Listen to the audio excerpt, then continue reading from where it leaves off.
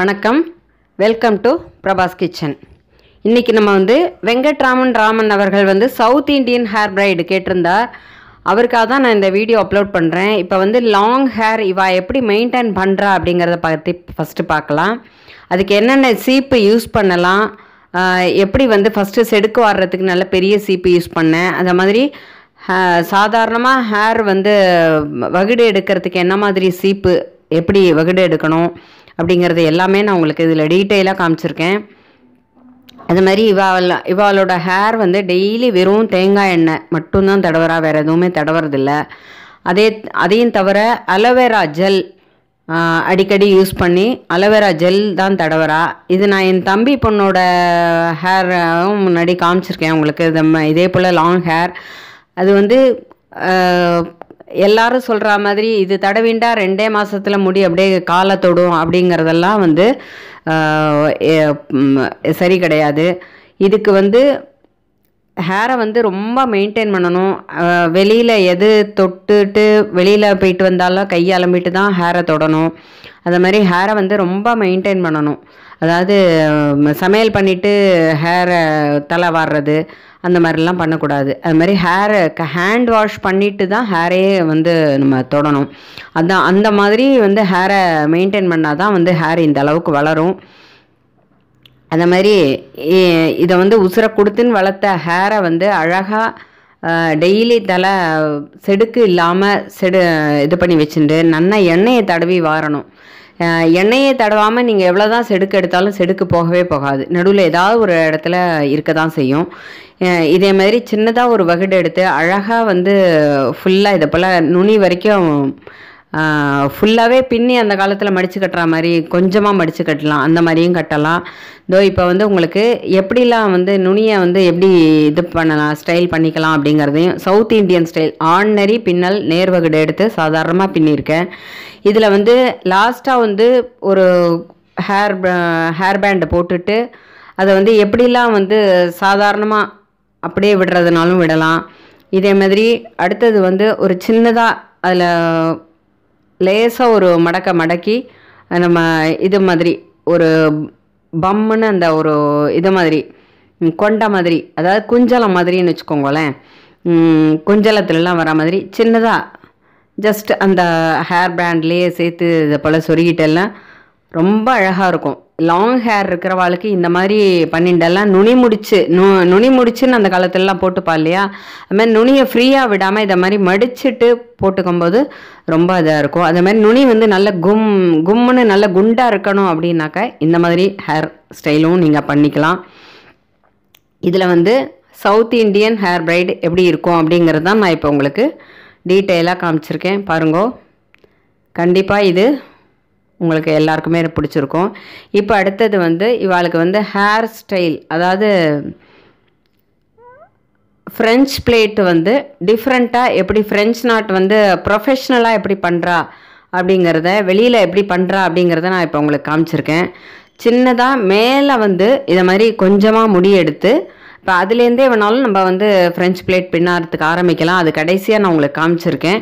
இந்த வீடியோ அதனால தான் கடைசி வரைக்கும் பாருங்கோ, கண்டிப்பாக கடைசி வரைக்கும் பாருங்கோ. இந்த வீடியோவில் ஃபஸ்ட்டு இப்போ அந்த மேலே மட்டும் கொஞ்சமாக எடுத்துன்னு அதை கொஞ்சமாக ஃபஸ்ட்டு ஃபுல்லாக நீட்டாக எவ்வளோ குட்டி குட்டியாக பின்ன முடியுமோ அழகாக ஃபுல்லாக நீட்டாக பின்னிண்டு மடக்கி கட்டிக்கோங்க. அது மாதிரி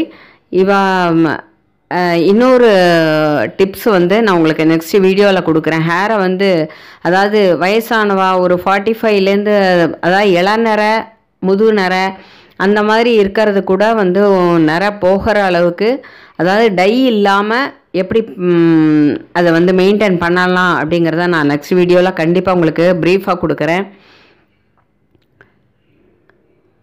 இப்போ பாருங்க, அந்த கடைசி வரைக்கும் பின்னியாச்சு. இதை ஃபுல்லாக ரோஜாப்பூ மாதிரி இப்படியே சுற்றிகிட்டே வரணும்.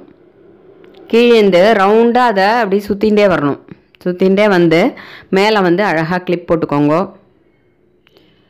கிளிப் போட்டு அந்த மாதிரி பிடிச்சிக்கிறனாலும் பிடிச்சிக்கலாம், இல்லை ஃப்ரண்ட்டில் அவள்கிட்ட கொடுத்து இதை பிடிச்சிக்கோ, இதை அவராமல் பிடிச்சிக்கோ அப்படின்னு வேணாலும் சொல்லலாம். எப்படி வேணாலும் நம்ம மெயின்டைன் பண்ணலாம். பின்னாடி அதை லூஸ் பண்ண தான் போகிறோம். இதுக்கு அடுத்தது 2 சைட்லேருந்தும் தலைமுடி கொஞ்சம் கொஞ்சம் எடுத்துட்டு அது மாதிரி நடுவுலேருந்து ஒன்று எடுத்துன்னு கொஞ்சம் கொஞ்சமாக பின்னின்னு வரணும். அது மாதிரி சைட்லேருந்து லெஃப்ட் சைட்லேருந்து ரைட் சைட்லேருந்து மாற்றி மாற்றி எடுத்து பின்னின்னு வர்றது தான் வந்து இப்போ நான் உங்களுக்கு எடுத்து காமிச்சிருக்கேன் பாருங்கள். லெஃப்ட்லேருந்து கொஞ்சோண்டு எடுக்கிறேன். அதேமாரி அடுத்தது ரைட்லேருந்து, அதாவது வகுடு மாதிரி எடுத்து கொஞ்சமாக எடுக்கணும். அதாவது நீட்டாக இந்த பாருங்க, இப்போ எப்படி காமிச்சிருக்கேன் பார்த்தீங்களா? இதை மாதிரி எடுத்துட்டு நடுவுலேருந்து கொஞ்சோண்டு எடுத்து இப்போ ஒரே ஒரு பின்னல் பின்னிக்கணும். ஒரே ஒரு பின்னல் பின்னி நல்லா அழுத்தி விட்டுக்கோங்க. இப்போ அடுத்தது, இப்போ ரைட் சைடு ஹேண்டு வந்து ஃப்ரீயாக இருந்ததுன்னா ரைட் சைட்லேருந்து நம்ம துளியோண்டு அடுத்த முடி எடுத்து அதோட அட்டாச் பண்ணிக்கணும். அட்டாச் பண்ணிவிட்டு இப்போ வந்து வலது கையை உள்ளுக்குள்ளே கொடுத்து லெஃப்ட் ஹேண்டை வெளியில் எடுத்துடுறோம். லெஃப்ட் ஹேண்டை வெளியில் எடுத்துட்டோன்னா அந்த சைட்லேருந்து நம்ம முடி கொஞ்சமாக எடுக்க போகிறோம். எடுத்து அதோட ஜாயின் பண்ணிக்க போகிறோம். அடுத்தது திரும்ப அடுத்த ஒரு பின்னல் ஒரு வாட்டிக்கும் ஒரு பின்னல் பின்னிக்கணும்.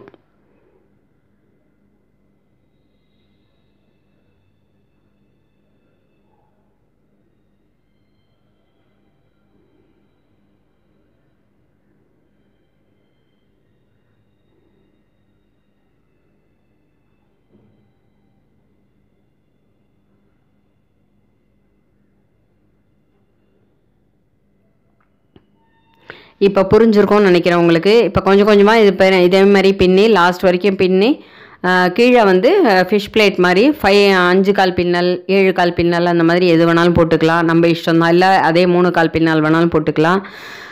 பின்னல் வந்து ஹேரை வந்து ரொம்ப இதை போல் மெயின்டைன் பண்ணணும். ரொம்ப அதாவது என்ன சொல்கிறது, ஹேர் வாஷ் வந்து 3 days 2 days once hair wash எடுக்கணும். அதாவது வாரத்தில் 3 நாள் கண்டிப்பாக தலை குளித்து மெயின்டைன் பண்ணி செடுக்கு எடுத்து அழகாக தலையை வந்து மெயின்டைன் பண்ணணும்.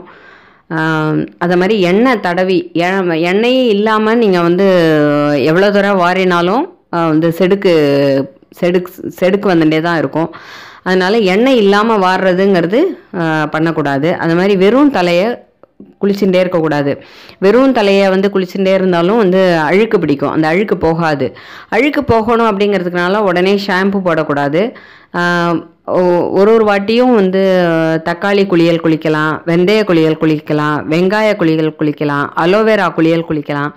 அந்த மாதிரி ஏதாவது ஒரு நாள் குளிக்கும் போதும் ஒரு குளியல் தலைக்கு போட்டு குளித்து நல்லா ஹேரை தவிட்டிண்டு காய வச்சு அதை வந்து உடனே இந்த பெரிய நல்லா காஞ்சதுக்கப்புறமா ஒரு அரை ஈரம் 3/4 ஈரம் காஞ்சதுக்கப்புறம் ஒரு பெரிய சீப்பு போட்டு லேசாக வாரினெல்லாம் அதில் உள்ள வாரிட்டு நுனி முடியை பிடிச்சி லேசாக உலுக்கினெல்லாம் இந்த செம்பருத்தி இலையாகட்டும், வெந்தயமாகட்டும், வெங்காயமாகட்டும், எதோட தோலியாக இருந்தாலும் அந்த இது இருந்ததுன்னா எல்லாமே உதிர்ந்துடும் அப்படியே உங்களுக்கு. அந்த மாதிரி உதிர வச்சு நல்லா இதை மெயின்டைன் பண்ணிக்கலாம். உதிர்ந்ததுக்கப்புறம் அழகாக நல்ல சீப்பு போட்டு வாரி எண்ணெய் தேய்ச்சி குளிக்கிற அன்றைக்கி மட்டும் எண்ணெய் தடவிக்க வேண்டாம். ஏன்னா அது வந்து பிறந்தான் ஏழையாக போயிடும் அப்படின்னு சொல்லுவாள். அதனால் எண்ணெய் தேய்ச்சி குளிக்கிற அன்றைக்கி எண்ணெய் தடவிக்க வேண்டாம். இன்னொன்று, பெண்கள் வந்து பீரியட்ஸ் குளித்த அன்றைக்கி சாயங்காலம் எண்ணெய் தடவிக்கக்கூடாது. அந்த 2 நாள் மட்டும் எண்ணெய் தடவிக்காமல் இருந்தால் பரவாயில்ல. மற்ற நாள் எல்லா நாளும் வந்து நைட்டில் வேணாலும் நைட்டில் தடவிக்கிறது அவாய்ட் பண்ணிக்கலாம். ஏன்னா மார்னிங் தடவிட்டு போன எல்லாம் தான் உங்களுக்கு ஹேருக்கு வந்து ஹெல்தி. நைட்டு தடவிண்டு படுத்துனாக்கா தலகாணிலேயே எல்லா எண்ணெயும் போயிடும். அதனால் வந்து இப்போ வந்து மேலே உள்ள முடியை பிரித்து விட்டுட்டு ஃபுல்லாக அதோடையே வச்சு ஹேர் பேண்டு, ஹேர் கிளிப்பு அந்த மாதிரி ஏதாவது ஒன்று போட்டு அட்டாச் பண்ணிட்டேன்னாக்க இந்த முடியும் வந்து ஃப்ரெஞ்ச் பிளேட்டுக்கு ரொம்ப நல்லாயிருக்கும். இதே மாதிரி சாதாரணமாக ஃப்ரெஞ்ச் பிளேட்டு மேலேருந்தே கீழ் வரைக்கும் இந்த மேலே வந்து பார்த்தெல்லாம் உங்களுக்கு நல்லா புரியும். மேலே வந்து தனியாக இன்னொரு முடி முன்னாடி கொடுத்துருந்தேன், அது கொடுக்காம மேலேருந்தே பின்னின் வந்தால் ஃப்ரெஞ்ச் பிளேட்டு இந்த மாதிரி இருக்கும். ரெண்டுமே நல்லாயிருக்கும். இதை மாதிரி சென்டரில் வந்து பேர்ல்ஸ் எல்லாம் வச்சுருப்பா. இந்த பியூட்டிஷியன் வந்து பேர்ல்ஸ் எல்லாம் வச்சுருப்பா. கண்டிப்பாக உங்கள் எல்லாருக்குமே இந்த வீடியோ எல்லாருக்குமே ரொம்ப பிடிச்சிருக்கும், பயனுள்ளதாக இருக்கும்னு நான் நம்புகிறேன். எப்படி பின்னணும், எப்படி வகுடு எடுக்கணும், எப்படி ஹேரை மெயின்டைன் பண்ணணும் எல்லாமே பார்த்தோம். இது வந்து ஷார்ட் ஹேருக்கு எப்படி இது ஃப்ரெஞ்ச் பிளேட் பின்னுறது அப்படின்னு தான் காமிச்சிருக்கேன். கண்டிப்பாக நீங்களும் இதே போல் செஞ்சு பார்த்து பின்னி பார்த்து உங்களோட கமெண்ட்ஸை போஸ்ட் பண்ணுங்க. வணக்கம்.